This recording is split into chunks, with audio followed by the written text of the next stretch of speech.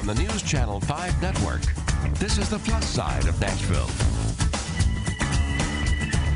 Hi, everybody. Welcome to the show. I'm Tawanda Coleman. You know, Nashville's Farmers Market is so much more than its name implies. Of course, it is a great place to buy farm fresh produce and plants, to eat and to shop at the flea market. But there are also lots of other fun, ongoing activities that you can enjoy there. And we'll find out about some of their upcoming events, including a new interactive one.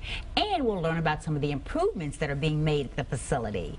But first, you know, old mattresses take up a whole lot of space when they're discarded and put into landfills, and they take years and years to decompose. So they're horrible for the environment. Well, Spring Back Nashville is a unique program that keeps those old mattresses out of landfills by recycling them. And they've got a great partnership with the folks from Sleep Outfitters. And here to tell us more about that is Kim Knopf, who's the CEO of Sleep Outfitters, along with Andrew Bloomfield, who's the Vice President of Operations for Sleep Outfitters.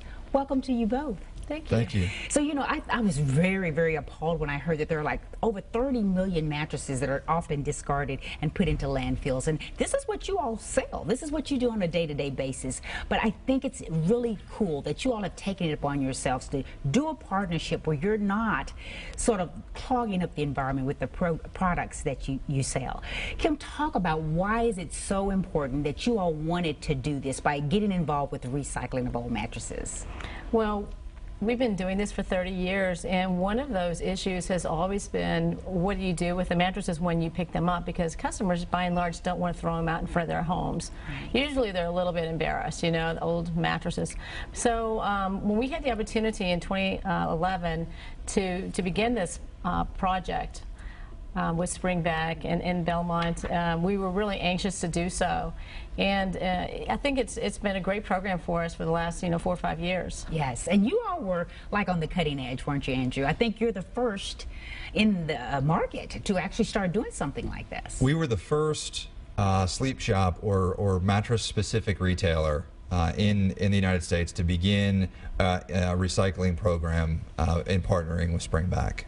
That's great. So how does it work? So when someone comes in, they buy mattresses from you all, and you go out, you take out their new mattresses, you pick up the old ones. What happens with the old ones from that point? Well, you're right. We want to make sure that the customer is not handing that down to, say, a child. Exactly. Because it's not giving good support.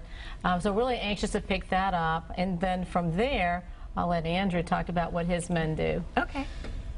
Our process is really pretty simple, but at the end of the day, our primary goal is to make sure that we have the customer's best interests at heart.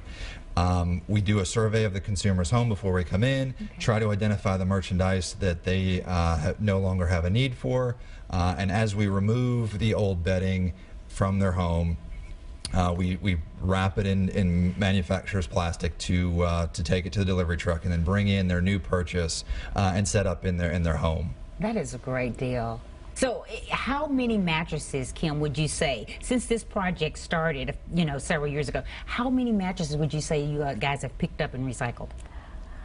Oh, Andrew, do you know that number? It's somewhere in the neighborhood of 35,000. Wow. That's a lot. That's a lot that we're keeping out of the landfill, that you guys are doing a great job about keeping out of the landfill. And I think what people don't realize, I think once you get these mattresses and they're disassembled, there's all kinds of other materials in there that can be used to make other things, that you're not just breaking it apart and then doing something else and discarding those pieces, but you're making things out of them. No, our intention was to have nearly 100% of the materials that make up a mattress be recycled for their component parts. The steel is ground up and melted down and used for other purposes. The foam the majority of the foam ends up in your carpet padding, so if you have new carpet laid in your home, more often than not, it's the foam that was in a mattress. The wood that makes up the box springs ends up being ground and dyed and ends up as mulch in your landscaping.